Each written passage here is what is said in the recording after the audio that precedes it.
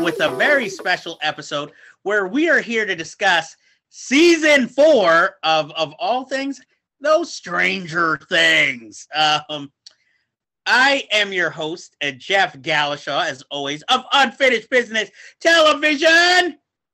And with me, as always, is Axel Foley, otherwise known as Andre Joseph of AJ Epics. So, okay, other than the white supremacist symbol you're flashing, we will talk about Stranger Things this season, or season 4 of Stranger Things, which I like to think of the unmade, very long version of sequel of A Nightmare on Elm Street, almost. Because that is pretty much what this season resembles. You know, obviously from the fashions to Eddie, fan favorite, is... okay, this season has a lot of revelations. Will's gay, if you couldn't tell. But not stereotypical because of that bad haircut. You know, they finally found something to do with Charlie Heaton's character. You know, with him and Eduardo, I believe Eduardo Sanchez. I think, yeah. They become the Cheech and Chong of this season, except when things need to get serious. And their comedic relief is welcome, since this season is determined to be super serious. The return of the man on this show who is a favorite, Matthew Modine, as the villain. Paul Reiser even shows back up. We start off with 11 in California.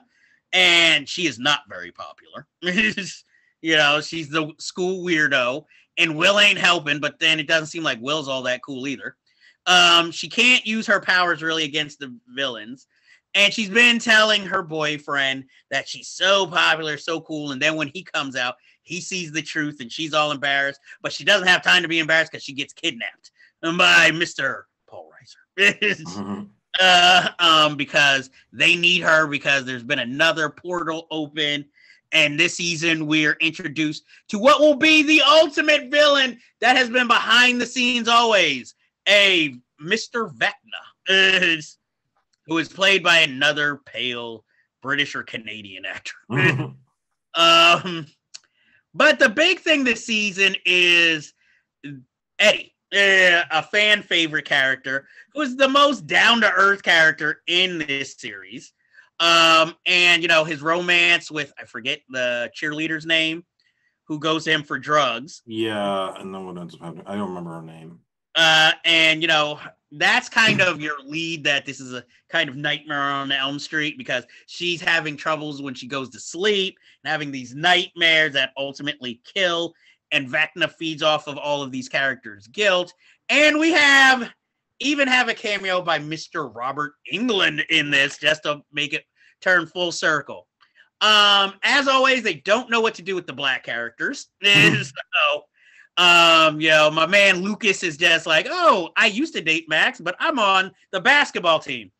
Really? And he still has nothing to do except, oh, Max, I really still care about you. And introduce his sister, who is an All-American for no real reason. And that's really Lucas. I mean, there's other black guys on the basketball team, but they seem more like eventual victims. For the true villain of the season, whatever the cheerleader's boyfriend is, who wants to start this whole lynch mob to kill Eddie, really because he thinks his girl was cheating on him, and that's the real only reason.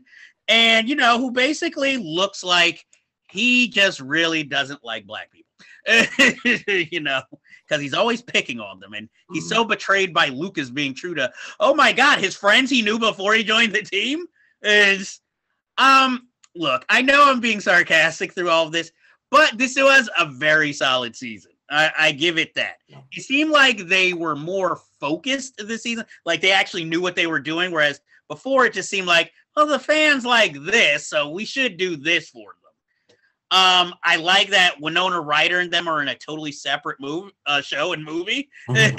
You know, David Harbour showing his violent night weight loss in this role.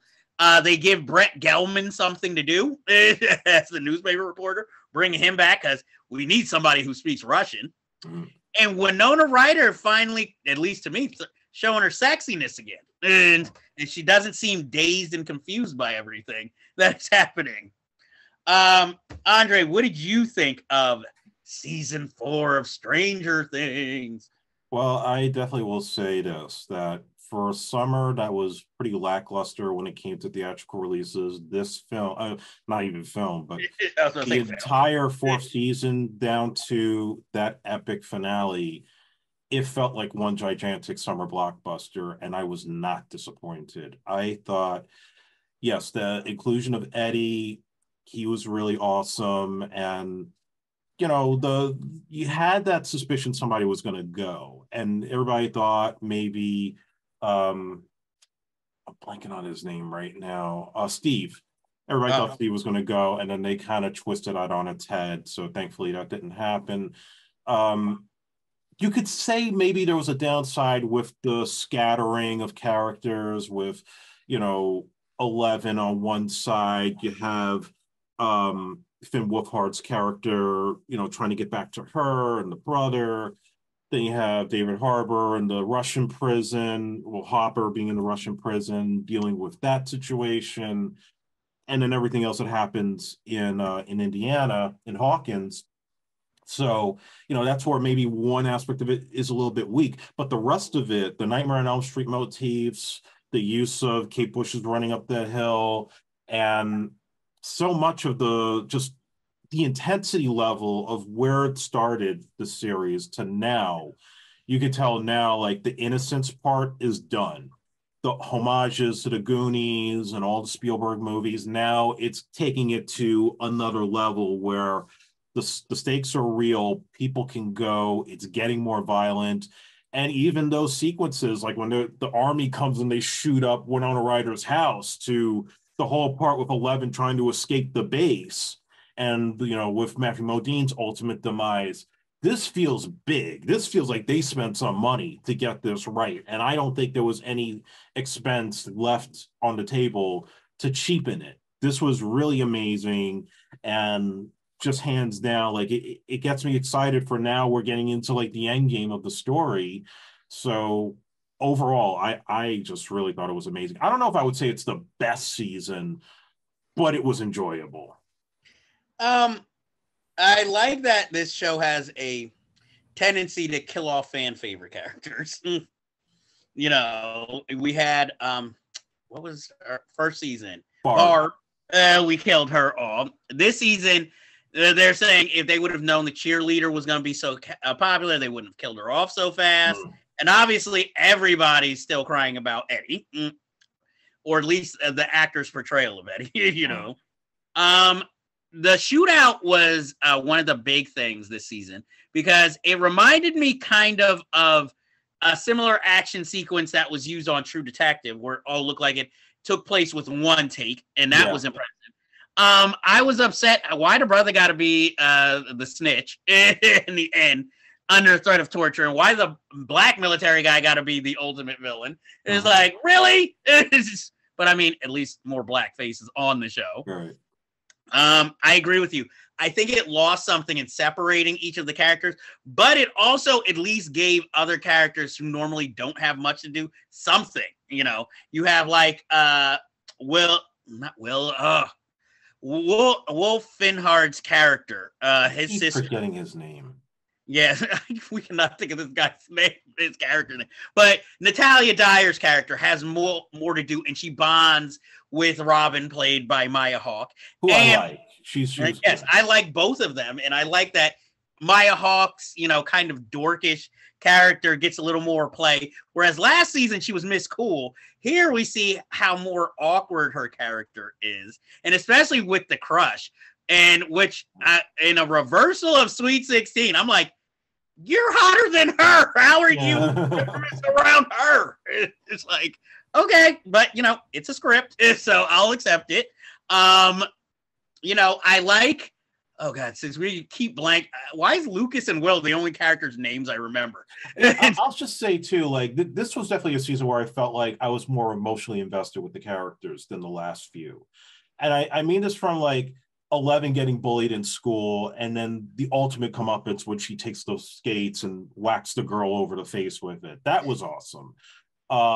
Yes, Maya Hawke's character's interest in the Molly Ringwald looking girl, like you root for that. And I know you say like Lucas has nothing to do, but I'll admit I was rooting for him when he had to kick the white kid's ass. No, that's not hard for anybody to root to kick that kid's ass. I like that they're involving his sister more in the stories. Mm-hmm. This isn't meant to be insulting, but I felt like Sadie Sink finally got her moment to shine this season. Yeah. Especially in the episode that is built more all around her character. And I mean, this is no insult to Millie Bobby Brown, because considering how many episodes have always been centered around 11, but I felt like, I don't know if it's due to the writing or the performance, but I felt like Sadie Sink had more depth in her scenes. Yes. Than Millie or 11 has ever really had during the 4 seasons altogether. Mm-hmm. So again, I don't know if that's performance or writing wise, because you have more to do. You can build Max up because she has a history of like happy memories, and then, you know, she moved to this town and then everything went to shit. And, you know, whereas 11 is like, it's patchy, her past. So you don't have anything to really build too much with when you're dealing with a mystery. Well, 76 characters more relatable. That's really what it comes down to. That's true. And I also give it that I really think the kid who plays Dustin also really had a good season. Yes, he did. He had his chance. He was cool. And, you know, now he has his little internet girlfriend whose home life is fucking weird. Oh, God, yeah. I was like, I'm still like, huh? What the hell was that? But it was like a nice welcome comic interlude, you know, smoking, Eduardo Sanchez's character smoking up with the girl's sister while they're trying to break into the computer and all that. So I like his addition. You know, his character's kind of addition. I don't know how vital he's going to be in the future, but he worked for what he was. Of course, I'm like everybody else. I loved Eddie's character. You know, this was supposed to be his year. You know, I never got Dungeons and Dragons, so I can't say anything about that. Yeah, I was never a big Dungeons and Dragons guy. You know, I remember the cartoon. That's about as deep as I go. And I remember Marlon Wayne's movie. No, I didn't see that, thank God. No, and I remember the video game, but I never played, you know, the board game. I like that this was, even though this was a season, it ended on a cliffhanger. So this only feels like part 1, you know, the whole season. Right. Like part 5 will be part 2 and the conclusion. But I like that. I like that finally the fucking citizens of this town are kind of realize, like, hey, shit's fucked up here. It's, you know, again, black sheriff. Come on, he got to be incompetent. I said A Nightmare on Elm Street. I like that this brings everything back to the beginning again, too. You know, like when it was, I forget when the brother was possessed by the spirit, what that spirit's name was and all that with the mall and everything. Yeah. Like you said, but what was the name of the villain? And like the spirit or whatever was coming from it. But like, I like that was tied in so his death wasn't in vain, because I feel like that was kind of the weakest season, at least as far as a villain, you know. I like the modern touches of, you know, them finally being teenagers, but other than that, it was like, and that dude with that weird mustache. I like that this season there were real casualties.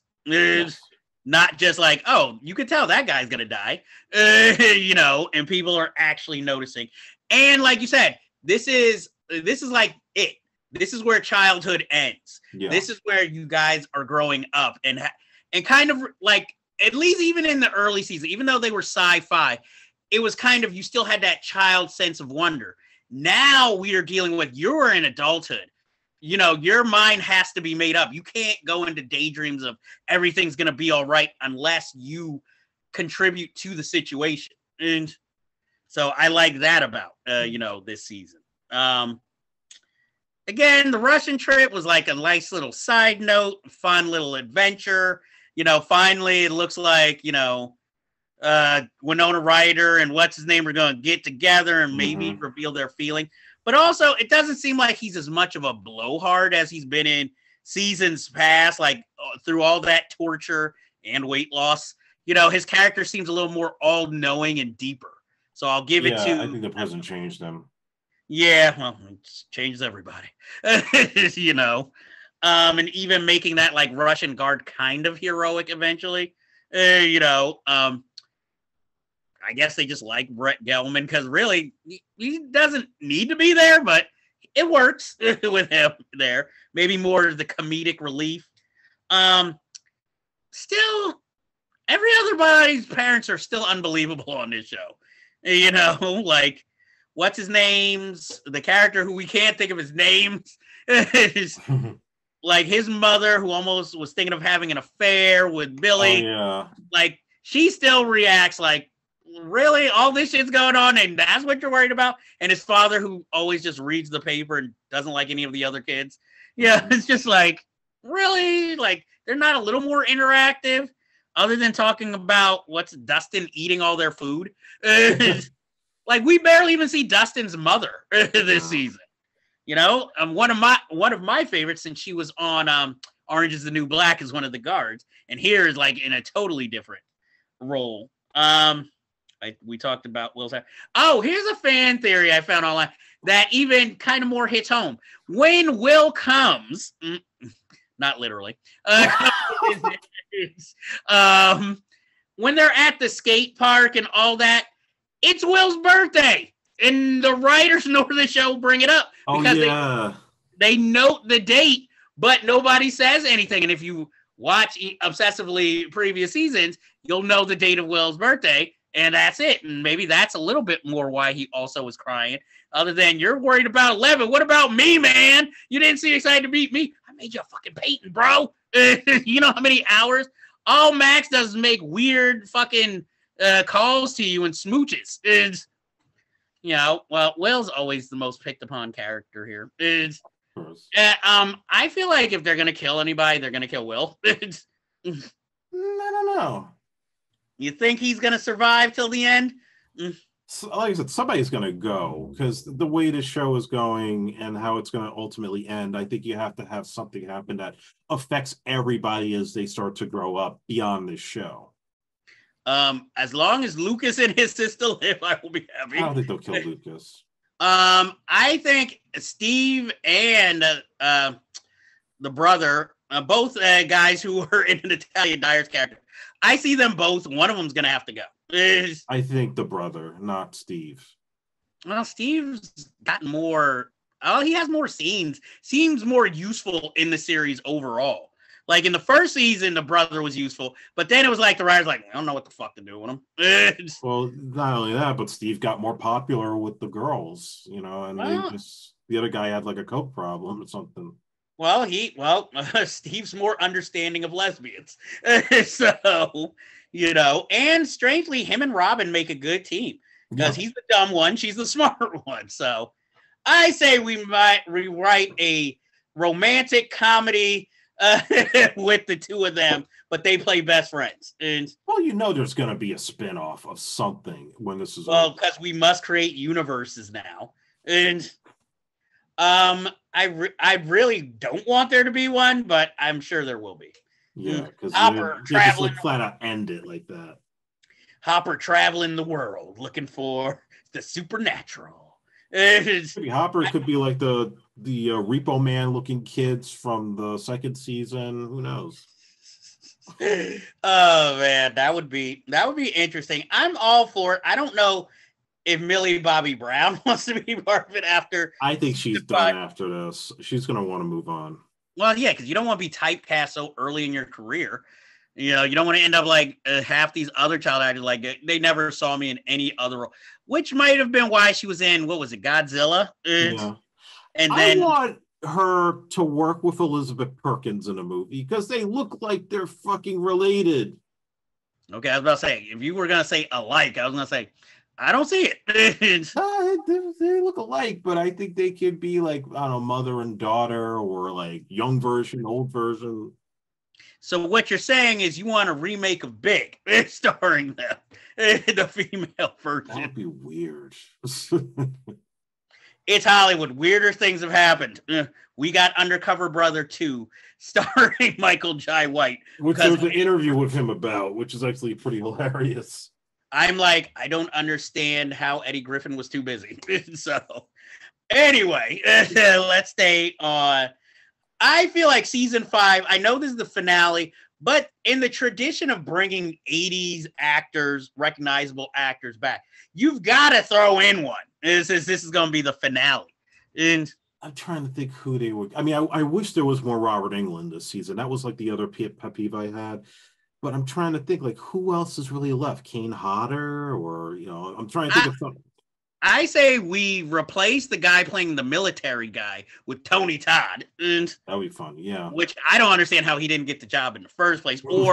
Or Keith David, you know. That would be cool. It's not like they have to do action sequences. They're in charge. They just have to give orders and be menacing. Mm-hmm. We'll probably get somebody like Daniel Stern. You know, like as the town mayor, who we've never seen before. No, we did see the town mayor when it was, who was the mayor before? Oh, Carrie Elways? Yes, you know, he could be the new town mayor. Yeah. I'm not as corrupt as the other one. It's, you know, or hey, since you're in a mood to cast Pesci and everything, Joe Pesci. Hey, he was in Moonwalker. the local Indiana mob. He's like, yes, I got to get rid of these monsters. I got all the weapons you need. You know, I don't know. You know, I don't write these final seasons, but I wouldn't mind seeing it. Is there any other track from this season you'd like to talk about that maybe we overlooked or didn't give enough, you know, attention to? I mean, just the death scenes going into the Upside Down for like the last 2 episodes. There was like sort of the It reference with the house, the whole backstory with Vecna, which was interesting. So they had to like go back to like the Hawkins in the 60s or something like that. So that was interesting to see. Paul Rice's character flat out disappears. So I guess there's a cliffhanger where he ends up in the next season. I would like him not to get killed. Yeah, I hope they don't kill him off, but who knows? This show is so random with deaths, you know. Well, since you and your Axel Foley, maybe he'll be on the set and be like, Bronson Pinchot, you want to get started? Oh, anyway, with Bronson Pinchot. Any predictions for season 5 other than us trying to guess who's going to get killed? I think there's going to be a bigger villain than Vecna. Something else. You don't think Vecna is the ultimate? No, I think there's going to be something, because they got to go a little bit bigger, or he does something Thanos-like to really become a bigger threat than he was this year. And I do think Max is going to come back somehow. She's just not going to be the same. You know, if they wanted to kill her off, they would have killed her off. There's a reason they're keeping her alive. I don't think we're done with the pizza guy. He's going to come back in some fashion. And yeah, you might see some old faces return here and there. I mean, I'm wondering if it's going to still be in 1986 or if they're going to jump a year. I think you have to jump a year because the kids are going to look old anyway. Yeah, that's true. But I was going to say, with all that burning in the sky, I don't know if they're going to be like, yeah, that happened for a year. That nobody reacted to it. I think, let's see, the last season, I'm trying to think. I hope, well, now that Hopper's back, I don't know, he might be sheriff again. Instead of, you know, them having the black guy who did nothing. I'm trying to think, like, no real predictions. I think, like you said, I think Max is going to be part of a bigger story. We're going to lose some beloved characters, of course. You know, I feel like they're going to pull another 80 star out of nowhere. and who will play an important role. The government's going to have something to do with all of this in the end. Yeah. I mean, I'm looking forward to it. You know, it's not like I'm like, oh God, another season. But like I said, I really don't want a spinoff. I like generally most of the actors on the show. I feel like they're gonna find a way to bring at least a cameo of Eddie back. You know, somehow. Flashback. Yeah, because I'm like, I think he was too beloved for them just to drop. But then again, I said the same thing with Barb, and we see no cameo. We never got all other than her corpse. Yeah, exactly. So that's why I'm just like, I don't know. I feel like the fans will demand it. But at least, hey, the guy who plays Eddie, I'm sure he's gonna be getting a lot of roles based off. Yeah, and he's hanging out with Metallica now, so he's a big deal. Yeah, I'm like, are we gonna reference somebody, another 80s metal band next season, or just a band, since they helped Kate Bush's single go to #1? And you gotta remember, if they jumped to 1987, that was really like the last year where the 80s felt like the 80s before things started to get a little bit more grittier. Yeah, before like alternative music started taking over, swing, and we started getting into grunge a little bit. Things were starting to change at that point. It wasn't like colorful and poppy by like 88 and 89. I kind of feel like the last season is going to be like the Harry Potter films, where, you know, it was playful at first, like, oh, Voldemort. But then the last films were like, no, this is us against them. You know, no more cutesy stuff on the side. I feel like that's how the last season is going to be. Like I said, we're done with all the Goonies and E.T. stuff. This is now going to be whatever was maybe Lost Boys. It's going to be that. And it's I think it's going to be more brutal and heartbreaking. But you know, I will say I try to go against it, but I am a Stranger Things fan. So I loved it when you guys recommended it. That's when I got into it. Yeah, so I'm like, I'll admit, you know, I haven't agreed with every decision the show has made, but it has stayed strong, you know. Anything else you want to say about Stranger Things or this season in general? I just enjoyed the hell out of it, and I'm looking forward to the next one. I agree with you. So that ends our business for this week. But as you know, there's always unfinished business. And if you're watching this before, or if it comes out before, happy Halloween! And